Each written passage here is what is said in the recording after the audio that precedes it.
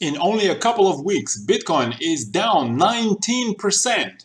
The markets are fearful. What's going on right here? Let's talk about that. Last time I talked about Bitcoin was a couple of weeks ago. I mentioned that I wasn't really sure that the previous correction down into mid-March was the actual cycle low for Bitcoin.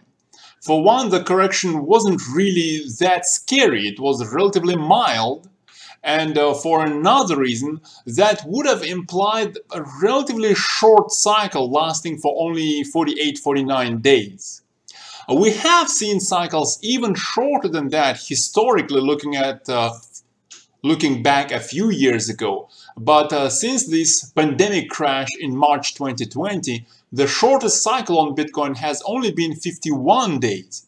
So it would have been kind of unusual to have a cycle shorter than the shortest over the last couple of years. Still, sometime in future we are going to see a cycle lasting for less than 51 days.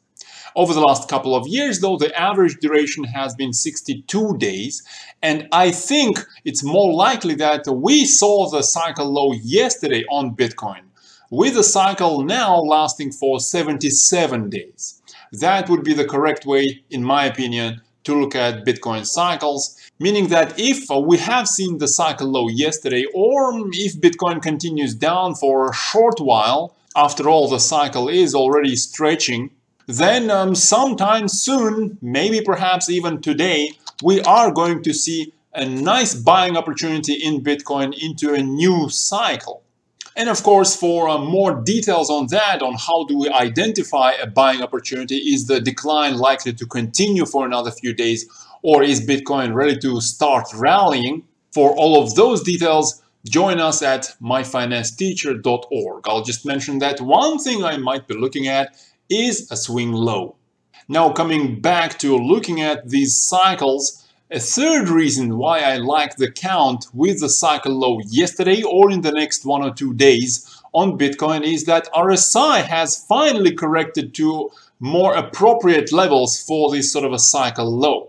Back in mid-March, RSI has stayed well above 40 and is now significantly below 30. Yesterday, RSI was as low as 35.3 and even lower than that, which is much more appropriate for a cycle low.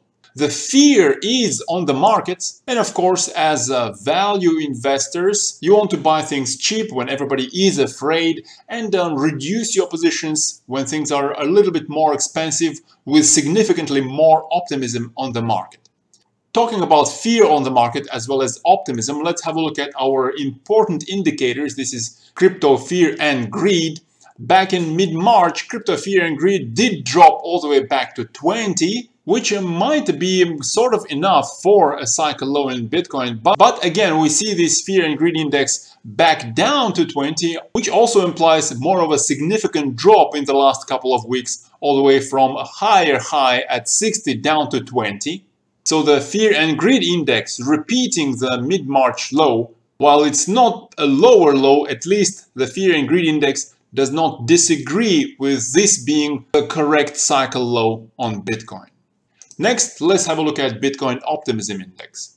Last time I looked at Bitcoin, I said that it's not very likely that we have seen the cycle low in mid-March on Bitcoin because looking at this green line, the 10-day moving average of the Optimism Index, it just tapped on 40 before moving higher, whereas historically, at least since the start of 2020, every single cycle low came with this 10-day moving average of the Optimism Index below 40. Now that I look at it, there was one exception in late March 2021. So it is a possibility that cycle low comes with this 10-day moving average at around 40 rather than noticeably below 40. But that was an additional sign to expect another possible correction down in Bitcoin, which we have seen over the last couple of weeks.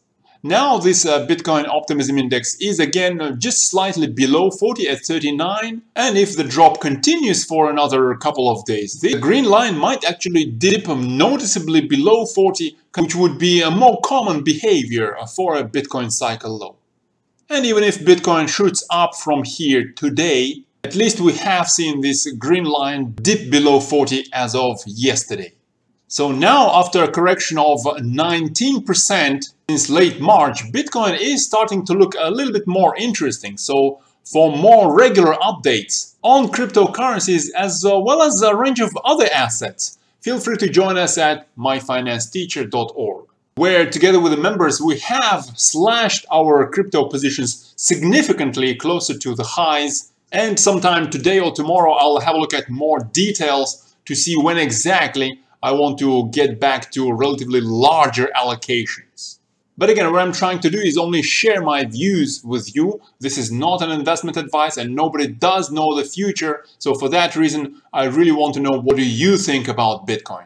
Are we going to see Bitcoin back above this 50-day moving average, above $42,000 by the end of this week?